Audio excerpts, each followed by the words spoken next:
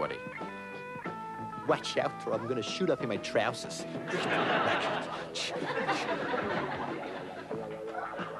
And it's hello from me. Hey, sexy lady, how about I help you out down there? I don't love your tits, baby. Oh, do you, Johnny? There is, of course, one other great film style of the past that should have been hung on to. Qantas never crashed. Qantas never crashed. Definitely never crashed. Yeah. Oh, Mr. Babbitt, yeah. you've never met your brother, but, minutes. well, tell him yourself, Raymond. Oh, tell me yourself, Raymond. Yeah, definitely tell me yourself. Don't you know I'm autistic, be realistic, but I got a good head for statistics. His best friend is an oven mitt. Turn on the shower and I'll have a fit.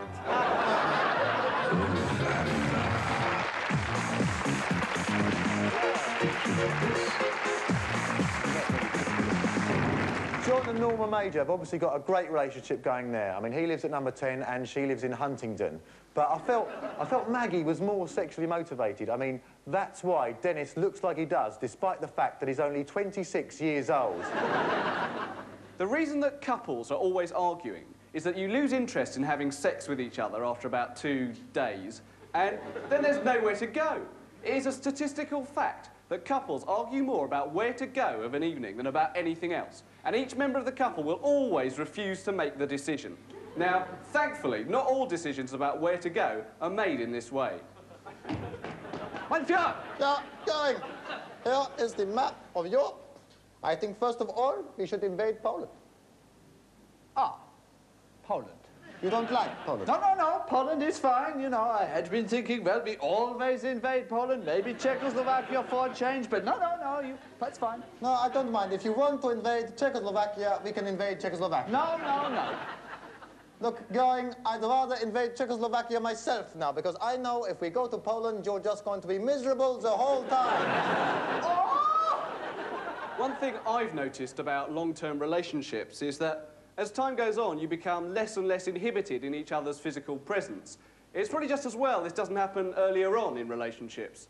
Hello, yeah, Donna, that's right, it's Dave, yeah. I met you the other day. I just wondered if you wanted to come round to my place and, like, clean your teeth while I have a dump.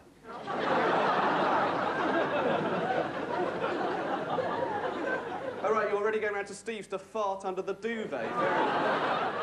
Yeah, I recently just split up with my girlfriend and I still don't understand what it's all about, because I asked her why and she said, you are completely immature, period. And I said, period. The best representation in our culture of the long-term relationship is, of course, Simon Bates' Our Tune, which is presently under threat of being axed. So I'd like everyone watching to write to Radio 1 and say how much they like it, because it does cheer me up every day to hear a laughable catalogue of personal disaster. I particularly like the ones about a woman. Let's just call her Linda. And Linda has a baby, and yeah, the baby was very ill, and yeah, 6 months later it died, and then on the way to the funeral, the hearse crashed and all her relatives died. And then Linda thought nothing else could go wrong, but then her boyfriend got cervical cancer, and then there was a minor nuclear accident underneath her settee. But one thing has kept Linda going throughout all this, and that's Shut Up in Your Face by Joe Dolce. The big advert against long-term relationships has got to be your present generation of 45 to 60-year-old parents. People who went on to be parents in the 1970s seem to have had their own wedding ceremony. Do you, Victor Charles Norton, take this woman to be your lawful wedded wife? I do. And do you promise after 4 or 5 years to stop having sex with her and then build up a large collection of pornography in your bedroom drawer? I do. And you promise to make a last-ditch attempt to revive it all in 1973 by taking a series of Polaroids of each other naked. Polaroids so ghastly they're turned down by Fiesta readers' wives. I do. And do you, a Maureen Margaret Corbier, promise to buy some padded Tyrolean slacks and to wear them all the time? I do. And you promise to say something mind-bogglingly stupid every day, but always follow it with a little smile of self-congratulation? No. Of course I do. I ask you both, Do you swear for 3 days of every month to be not talking to each other? Good. And lastly, do you swear in 1971 to buy a plastic three-piece suite so garish that not even Huggy Bear would have it in his apartment? We do.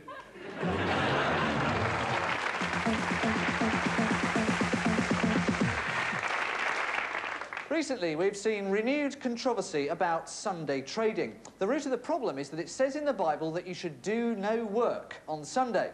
So if we keep disobeying this rule, is some terrible punishment going to be sent upon us?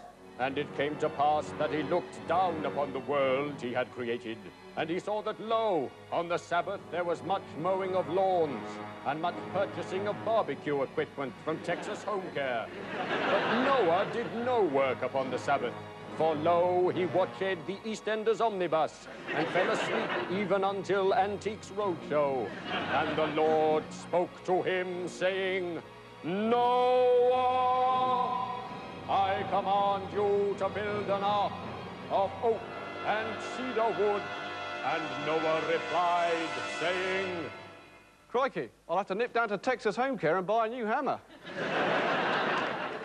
Later on in the show, we'll be asking, was Jesus really a carpenter?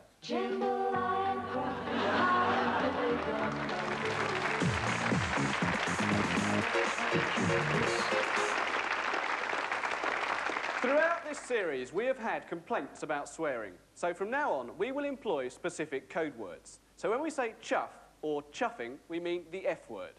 And for the C word, we will use the phrase Henry Kelly. Although this may lead to some confusion in, for example, the sentence, Henry Kelly, what a Henry Kelly? Of course, normally, swearing is covered in broadcasting by the beep. But I think eventually this just begs the question, you know, what is Roadrunner actually saying? There is, however, the word that is worse than any of these. All right, hi, I'm Terry Christian. All right, great. Stuff and nonsense, bollocks, stuff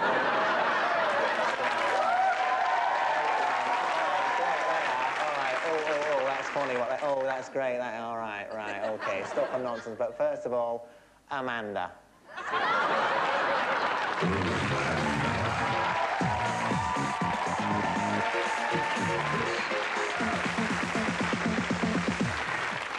There are a number of things about the Gulf War that have been left unsaid. First of all, the Allies are employing carpet bombing. So that's Allied carpet bombing. Hundreds of Iraqi missile sites must go.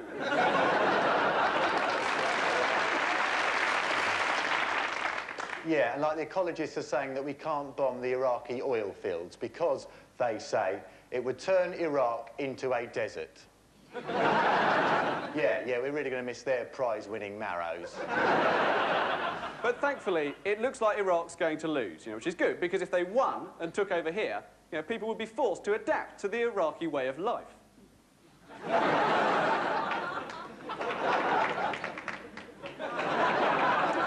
Another thing is that in Iraq, everyone has their surname first. So Saddam is actually Hussein Saddam's surname. So if they won, we'd have Davis Dickey, Do Scooby, and Large Eddie and Little Sid. I remember shortly after the war broke out, the BBC took Neighbours off the air, and I think this is because the acting in Neighbours is so bad, it looks as though the entire cast has been captured by the Iraqis and made to say those lines.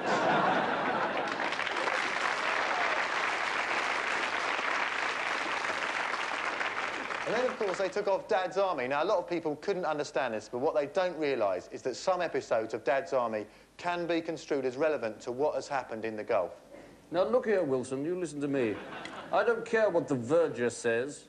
I think we should invade Kuwait. Awfully sure that's wise. Of course, Dad's Army is back on now, but we think not only should it be on, it should be an integral part of the coverage. Over now, live to the Pentagon briefing room for a quick report from Captain Stormin Mannering. Now, simmer down, everybody. Simmer down.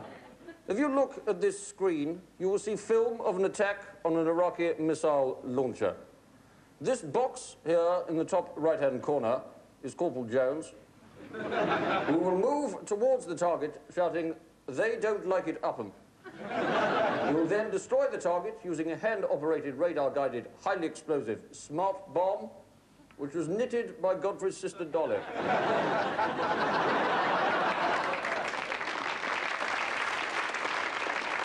However, the Dad's Army decision is still under attack from some MPs for spreading alarm and despondency.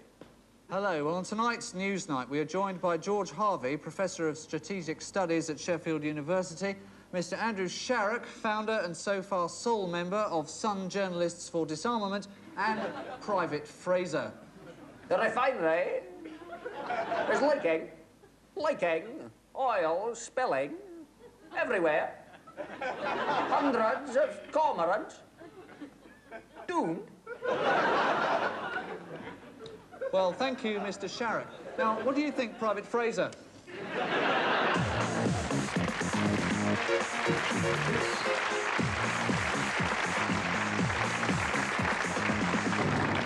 Dogs hold the same place in British affections as guns do in America's. You can buy them really easily, you shouldn't need a licence, and they both kill people. The only difference is that a .45 Magnum doesn't crap on the pavement afterwards. Actually, it's not dogs I dislike, so much as a certain type of dog owner. And more than anything, I hate that sticker that you see in the backs of people's cars that says, "Caution, show dogs in transit." As if you're going to say, damn, I was deliberately going to ram into the back of that car. But I don't think I'll bother now because they've got show dogs in transit. And you know what show dogs are? Those horrible coiffured pooches that ponce up and down at crufts. What I really hope is that when those crufts dogs go down the park, the other dogs, instead of sniffing round their arse, just beat them up. Because they deserve it. I mean, suppose all dogs behave like that. Come on, boy, there's 2 climbers lost in this snowdrift, so have a blow-dry and then jump onto this box. The only car sticker even more aggravating than show dogs in transit is the one that says, "Caution, I slow down for horses." What choice have you got if a horse walks in front of your car? It's like saying, "Caution, I slow down when I reach the back wall of my garage." Now, we can't go much further here without mentioning Rottweilers. These are becoming more and more popular with all social groups. This photo was taken at Ascot in 1980, and coincidentally, no one has seen Shergar since. The trouble with Britain is that it hasn't got any really scary animals. America has bears and alligators, Australia's got funnel web spiders, India's got tigers and cobras, but the most dangerous animal you're likely to encounter here is the adder, or a slightly grumpy squirrel. Grumpy, probably, because Carling Black Label aren't paying him any repeat fees. Now, this may account for the cosy image of animals that we're brought up with. Who knows what effect it would have on children's perceptions if all those cuddly cartoon animals behaved a bit more like the real thing. Officer Dibble, I hope you like the dead bird I'd have mangled with its entrails all over your doorstep. Okay, Choo-Choo, now go and stick up a fur ball all over the carpet. Okay, TC. Okay, move it. Top cat, I've told you not to use the police phone after licking your own genitals. Tell me, when are we to marry? I can't marry you, Miss Piggy. You see, I fertilize externally, and, well, I just dribble all over your back.